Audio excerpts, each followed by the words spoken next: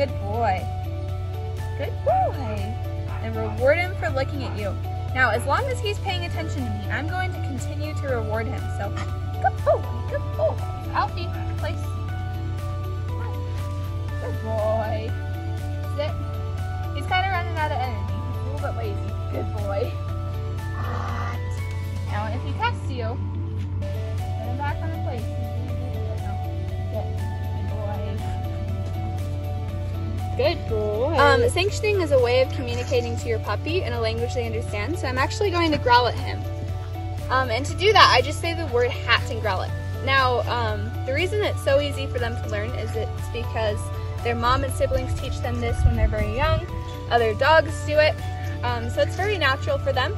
And if you can learn it, I definitely recommend using the sanctioning steps. He already understands them very well, and it's just an easy way to communicate to your puppy. If you tell them no, they really don't understand that.